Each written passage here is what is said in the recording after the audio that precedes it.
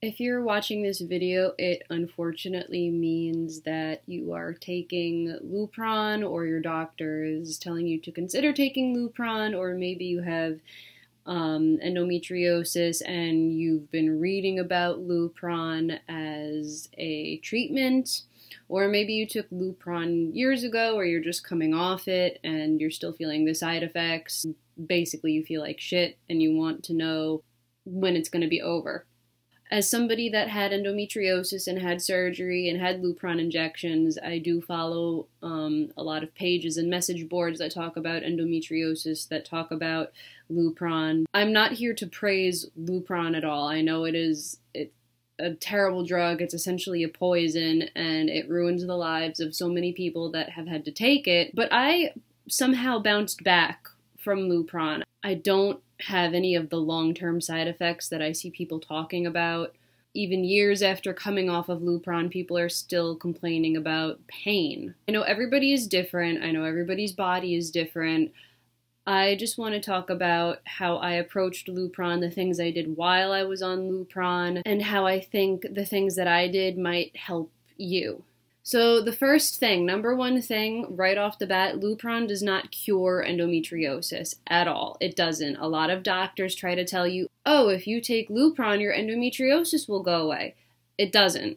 You won't have your endometriosis pain because you won't be bleeding. You won't be having your periods. Lupron ceases all estrogen, so you essentially go into menopause. If any of you had menopausal mothers, you always hear them complaining about hot flashes, insomnia, cold flushes, a really foggy brain, joint pain, fatigue, depression, because a plummet in hormones can cause depression. So you're essentially going to feel all of those things while you're on Lupron. The only difference is when you go on Lupron, it's an overnight crash. Your hormones are plummeting over the course of a couple of days, when at least when you're naturally going through menopause later, it's a slower decline and you can kind of sort of adjust a little bit, but Lupron it's essentially getting hit by a bus of menopause. So you can have endometriosis and be on Lupron and not feel pain because you're not bleeding, but once you stop taking Lupron and you get your periods back, you're probably going to have that same endometriosis pain again. So Lupron is just a temporary band-aid. It treats the symptoms, it treats the pain while you're on it, but it does not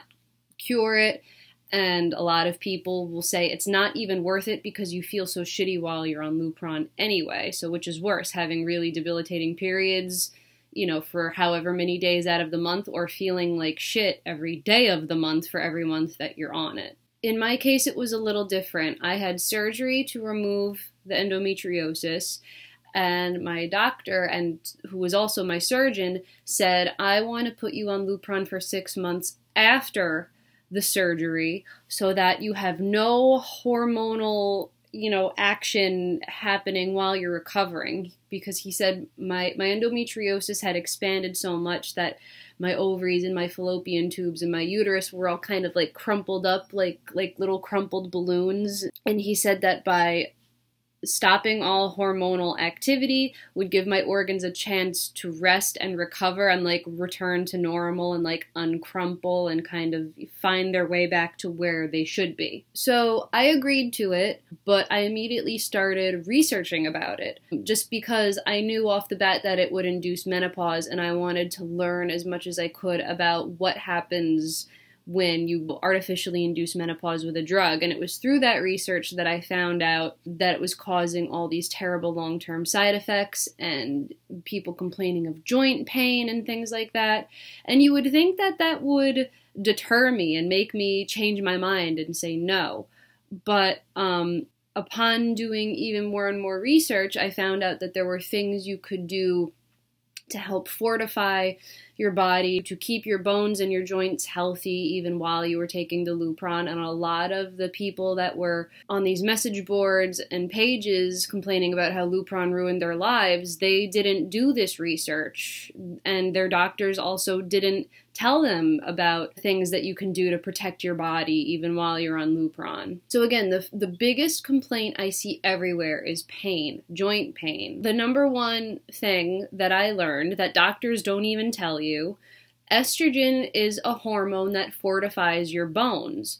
Estrogen is the thing that keeps your bones strong, your muscles strong, your joints lubricated. This is why when people go into menopause, naturally, even later in life, that's why they're more prone to bone fractures and bone loss and brittle bones and aches and pains and getting stiff. Estrogen is the thing that makes your joints and your bones feel good. So if you're on Lupron and you have no estrogen, you have to kind of figure out other ways to help keep your body and your bones specifically very strong. And there are a few ways to do that, and I tried to do all of those things. Number one is vitamins. You need to take copious amounts of calcium, vitamin D, omega-3 fatty acids, and magnesium. These are all the things that help your bones and your joints. Calcium and vitamin D work very well, but you also need magnesium. A lot of people are walking around with a magnesium deficiency and they don't even realize it. Magnesium and calcium are kind of buddies. They're partners. They balance each other out. If you're taking a lot of calcium and not enough magnesium, you might not necessarily be absorbing all that calcium. And there were actually some studies that found that magnesium really kind of does more for your joints than calcium alone. The calcium isn't going to be doing as much as you think it's doing unless you take the magnesium with it. And the omega-3 fatty acids is, of course, good for your joints. That's like a lubricant for your joints. It kind of helps keep the stiffness at bay. Number two is diet. I went vegan halfway through my Lupron treatment. I didn't go vegan because I was on Lupron. It was kind of coincidental that I just started learning about plant-based diets and learning about the ethical reasons behind veganism. While I was on Lupron, I was feeling pretty crappy and just watching Netflix and watching documentaries. So I saw Forks Over Knives, and that was really what triggered it for me. So I was on Lupron for 6 months, and I want to say it was like 3 months in, 2 or 3 months in, I went vegan. And what I learned when I was learning about plant-based diets and vegan foods was that animal products, meat and dairy, are acidic when they're in the body, and they cause more inflammation, and your body doesn't like that. It makes your pH more acidic, and those things alone can make your muscles feel sore. When your pH is too acidic, it takes calcium from your bones, so you may be stacking up on like cheese and yogurt and milk, thinking you're getting your calcium, and like eating lots of meat, thinking that the protein from animal products is going to help your body be stronger and recover faster, but it's actually the opposite. Plants have protein and plants have calcium. In fact, there are some plants that have more protein per ounce than meat, and there are some plants that have more calcium per ounce than milk does. I 100% believe that going vegan halfway through my treatment is what helped my body bounce back and helped resist all of those side effects from Lupron. I'm not saying I felt great. While I was on Lupron, I still felt like shit. I still was depressed. All I wanted to do was lay down. But I did notice a significant difference when I stopped taking it. I got my period literally the next month. A lot of people are complaining that they stopped Lupron, they didn't get their period again until another year or 2 years, or it's been 5 years and they still feel exactly the same as when they were on Lupron. I felt the difference. When I stopped taking it and I started menstruating again, I noticed all the other things start to feel more normal, like my energy and my sleep schedule. I didn't get the hot flashes anymore, and my body felt a little better. The third best thing you can do while you're on Lupron and you want to prevent the joint pain and the long-term side effects is exercise. I know it's the last thing you feel like doing when you're on Lupron, but exercising and moving is better than not moving at all. You make your bones stronger when you move them. You make your muscles stronger when you move them. You keep your joints more lubricated just by moving them. The only thing worse than moving is not moving. And this is not specific to Lupron. This applies even when you get older and you naturally approach menopause and your hormones naturally start to decrease over time. When you get arthritis, you get stiff, right? Things kind of lock up in place. You're like the Tin Man without his oil can. But just by moving, you have these little bursa, like little fluid sacs in your joints, and just by moving, you're lubricating your joints. By stretching, you're stretching your muscles and you're making your bones stronger. When people go to the gym and do like weightlifting and weight-bearing things, they're actually increasing bone density. They're making their anatomy, their skeleton, their muscular system stronger by working out. And I know it sucks, and I'm not going to lie. I felt miserable and tired, and I didn't want to move. But I think the one thing that I had going for me is that I'm a ballet dancer, and we dance every day, or almost every day. And it's just so much a part of our lives. We do it without question, like no matter what else is going on with our lives. You know, it's like brushing your teeth. It's like breathing. It's just something you do every day, no matter how shitty you're feeling. So ballet was just part of my day, and I went and I did it, maybe even out of habit. And there were days where I did feel crappy and I couldn't even make it through a whole technique class. I couldn't make it through a whole rehearsal. There were days that I missed auditions. You know, there were days I had to sit down too.